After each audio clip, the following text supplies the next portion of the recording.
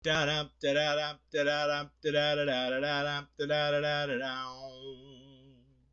does that even mean, Bowers Game Corner?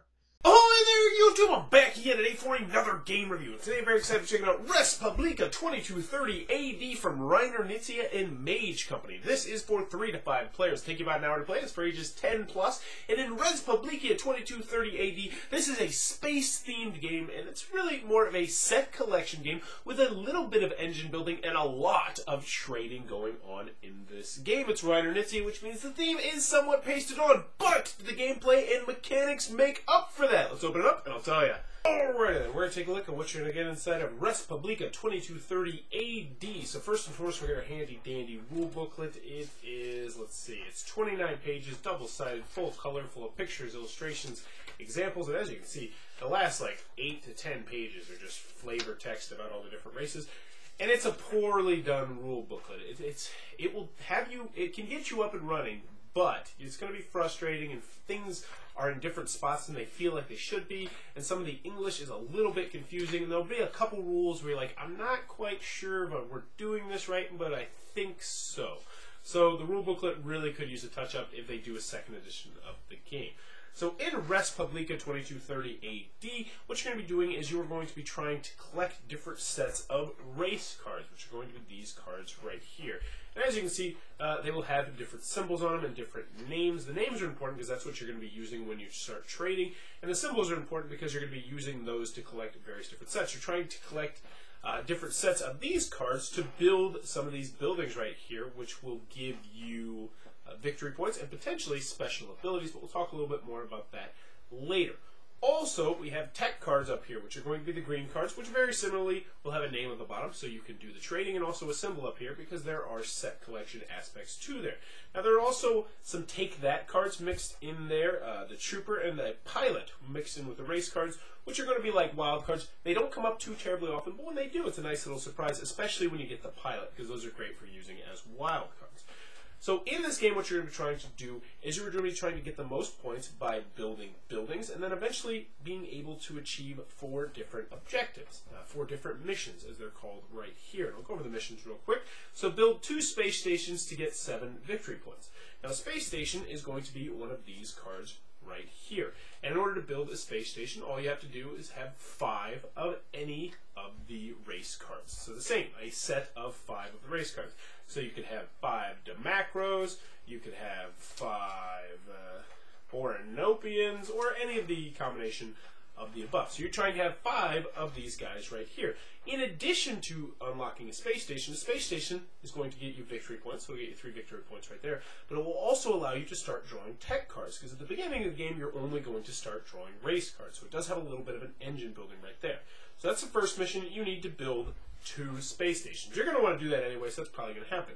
Next, you're going to complete 3 trades in your round to get 3 victory points. When it says in your round, that means on your turn, because this game is going to be doing a lot of trading, both on your turn and on other people's turn. This one specifically just makes it so that you need to trade on your turn, and you will unlock victory points, and then you'll be 1/4 there towards ending the game as well. Next, build 2 cities to get 5 victory points. Cities are another one up here, and these ones are going to require 5 of the same kind of tech cards. So as you can see, there's lots of symbology in the game. When you first start, it's a little bit confusing, but once you know what's going on, it's very convenient symbology. So this one, you just need 5 of the same kind of tech, and you will get 9 victory points. And that's really all this is going to do, in addition to hopefully helping you complete part of your mission. Now, when it comes with the cities, the amount of victory points you're going to get is going to decline. So the first person to build the city will get 9 points. The last person to do it is only going to get 4 points. So you want to try and jump on those a little bit early if that's your strategy. The final mission you can complete is to display 5 unique technology cards to get 5 victory points. So as we mentioned, the technology cards, there's a bunch of different ones, so you just need 5 different symbols on these cards. You display those, you discard those, you flip that over, and you get the victory points. And that is one way that you could potentially end the game, by flipping over all 4 of your different planets with their different missions. Now everyone's going to have the same missions in this game, so there's no crazy out there missions. It's completely symmetrical in that aspect. So that's one way you can end the game. The other way you can end the game is when all of the race card, or when all the tech cards run out because everyone has drawn them. So let's go over all the different cards in the middle, and then I'll show you a little bit of gameplay, and we'll get out of here. And we'll tell you what my thoughts on it. So we went over the city. That one's just going to get you straight up victory points and also potentially complete a mission. And this one's going to require 5 of the same tech cards. We went over the space station. This one's going to allow you to draw tech cards, and it's going to require 5 of the same race cards. Next we have resorts. And resorts are going to give you just 7 victory points. But they're only going to require 3, but they require 3 of a special type of race, which don't come up too terribly often. I believe they're called Arthurians, I want to say. Not quite sure about that one. Let's see. We can look on here, which has our race icon, which is very, very useful. And we see that that is, yeah, it is the Arthurians. I just mispronounced it. So that one's going to give you victory points. Next, you have a new colony, which is one of the 2 really special cards that will give you a superpower, a special ability. As you can see, there's only 2 of these, so only 2 people are going to be able to have this ability in a game. But you're going to need 3 of the same kind of green race or tech cards and 3 of the same kind of yellow race cards. You're going to turn those in, and then you will gain a new colony, which will allow you to discard 2 of your cards to take 1 card from the discard pile. So essentially, once per turn, you're going to be able to get whatever cards you want out of the discard pile, which is incredibly useful. Next, we have the university. This one is going to cost you 3 of this little beaker right here, which, much like the Arthurians, is going to be a little bit harder to come by. And if you can build this university, it's not going to give you any victory points, but it's going to allow you to display only 4 technology to build a city instead of 5. So everybody else is going to have to build 5 with 5. You're only going to have to build with 4. So that's pretty useful. So those are all the cards you're going to have out there. Next, component-wise, we got our trading tokens right here. These are just to help you keep track of how many trades you have made on your turn. Because as we mentioned, if you can make 3, then you get a flip over this guy right here, gain 3 victory points, and potentially be 1/4 of the way to ending the game. So when you first start the game, you are going to start off with only race cards, and that's it. And what you're going to do on your turn, I'll take you through a mock turn. It's really quite simple. You're going to first trade. So we would obviously be looking for Ornopeans. So that is what we want. So we would say we can either go, I would like Ornopeans, or you could say, I will trade Arthurians. And you can say 1 or more. You can say a specific number. You can do it however you want. But when you're trading, you are only able to mention 2 kinds of races. You can't say, I would like to trade an Ornopean for an Arthurian, or for a tech, or for this, or for that. The trade has to be 1 or 2 races is all you can mention. So once you've said what you're going to offer or what you are going to hoping to receive, everyone else is going to have a turn to make a counteroffer. Now these trades don't have to be equal. So let's say somebody really wants an Arthurian. They would say, oh, I will trade you 2 race cards. Say for instance you offered the Arthurian. Or somebody might say, I will offer you a tech and a race card. Or any combination of the sort. Once everybody has offered you a trade, you can either choose to accept one of their trades, or you can just end your turn and you can draw a new card. So normally you only get to draw 1 race card. However, once you get space stations out, so let's say you built a space station, you'll get to draw 1 race card, and you'll get to draw 1 tech card. If you have 2 space stations out, you'll get to draw 1 race card, as always, and 2 tech cards. Now, if you have 3 space stations out, this is where it gets interesting because you can only draw 3 cards at a maximum on your turn. So you can either draw 3 tech cards or 2 tech cards and 1 race card. So that's completely up to you. But obviously you want to be drawing more cards because that means you're going to be able to trade more, and that means you're also going to be able to build the different structures quicker. Last but not least, I forgot to mention this, you can also use display your cards, and that's essentially just setting out a set. So let's just say, let's pretend that I have 5 Ornopeans. So before the end of my turn, actually before I drew a new card, I would say, alright, I have my 5 Ornopeans, I would put them right there, and then I would build a space station, which would allow me then to draw 1 and 1.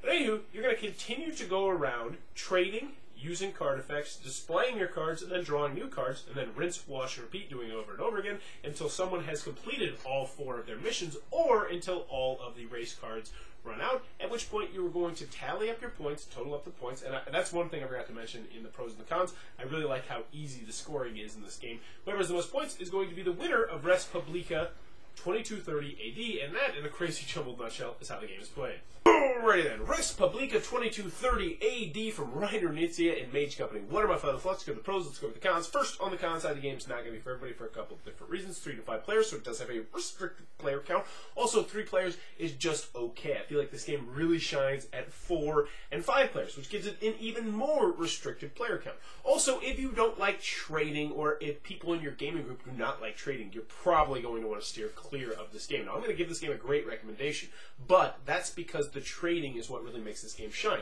So if you have someone in your gaming group who's that guy in Settlers of Catan who doesn't trade anything ever and everybody secretly hates him, then you are going to want to steer clear of this game because it will drag out the game, and that player will also lose terribly most of the time, I would imagine. There's also luck. There's a good deal of luck with which cards you happen to draw, and if you start off with wild cards, various different stuff like that. Now, I mentioned wild cards. There's not too many in the deck, and there's a little tiny bit of take that, which some people might not like, but there's not too much of that, and it's not crippling by any stretch of the imagination, which I did like. Next, theme. Theme is completely transparent. It's completely pasted on, so don't get excited because it's a space game, even though the artwork and components is really nice. I'll talk about that in the pros, but the theme is completely pasted on. Last but not least, last big con that I have of this game is the rule booklet. It is poor. It is bad. It is not well done, and when you first start playing this game, you are going to get frustrated because rules feel like they should be in point A, but they're actually in point C, and then in point C they're missing something from point B, and it's unclear about exactly what it says. And there's like one paragraph in here that we literally, I'm not exaggerating, when we first learned the game, I read it out loud verbatim, which I don't typically do, and we all started laughing hysterically because they just repeated themselves. It was... yeah, the rule booklet's bad. Mage Company makes some fun games, and I've enjoyed the games that I've played from them, but they just really need someone who speaks good English to take an hour with their rule booklet and just start poking holes and say, put this here, fix this, fix that, poke that here. That's all they need, and this rule booklet could have been fantastic. They even put in a bunch of bloatware garbage about the theme of the game, about all the different races in the game in the back. They tried to make it a good rule booklet, and they failed. And that's unfortunate because, moving on, despite the poor rules, despite the pasted-on theme, despite the restricted player count, and despite the stupid name, Res Publica 2230 AD is one of my favorite games of 2015. Yeah, you're surprised, I'm surprised, we're all surprised. Everybody we played this with was surprised, but this game really blew our socks off, and there's one big reason why, and that is because this game has the funnest trading in any game I have ever played. The trading in this game is just wild, wild west shootout, just throwing out crazy offers. I think we're doing it correctly because we just make it. Because there's 2 major rules in here, where you can offer 1 or more cards. You can't mention more than 2 kinds of cards, and you can't. Essentially, the trading is very simple, but the rules make it like. So it's a little bit more confusing than it needs to be. But they also have like this little clause where it's like, you'll come up with your own kind of house rules. So I'm going to assume we're doing it correctly, which in that case, the trading is just so much fun. So essentially, on every single turn, someone is going to make a trade most of the time. They'll either offer cards or they will ask to receive cards, at which point everyone else at the table gets to make an offer, and then that person gets to try and accept one of those trades or not accept one of those trades. And the trades are just so much fun, especially as you get deeper into the game and you unlock more cards, and you're just like, you know what, I'm going to offer 5 tech cards out there. I'm just offering 5 tech cards, and they're like, okay, well, I'm going to do this or this or this. I can't get enough of that. The trading in this game is just pure and simple fun. You got that, though. I'm done beating a dead horse there. Other than that, I really enjoyed the slight bit of engine building because there's different ways to go about it. You get a new colony, you get a university, you just try and stack up tech cards, you try and make your way through trade. I like that quite a bit. I also like how the 4 planet tiles kind of encourage you to do certain things. Like, I really thought it was ingenious that you get extra points, and that's one of the ways that you can end the game, is if you do the trading, which just encourages people to be more loose with the trading. When we were trading, everybody had their 3 tokens pretty quickly, just because it was so much fun. I think maybe about 6 times around the table, we had all traded at least 3 times, because the trading is so much fun. Artwork's fantastic. Components are really, really nice. It's easy to teach. It's not easy to learn when you're first starting with the rule booklet, but the game itself is actually a very simple set collection game.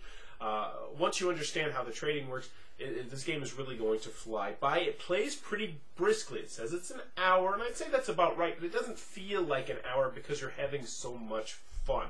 So overall, Res Publica 2230 AD, golly, from Mage Company. This is one of my surprise hits of 2015. I really enjoyed this game, and if you enjoy player interaction, or if you enjoy trading and you routinely hit 4 or 5 players, this is a game that I think you need to try out and you need to get on your shelf. So that is Res Publica 2230 AD from Reiner Knizia and Mage Company, one I highly recommend. This has been my review of the game. If you enjoy my reviews, please be sure to click on the subscribe button down below and in the comments below. Let me know, trading in real life. Do you like to trade in real life? I'm trying to think of an adult situation where I trade much. I trade a lot with my son, but that's really just to teach him the basic skill of trading. But I think in my day-to-day life, I don't trade too much, but I think it'd be cool. I'd like to trade more.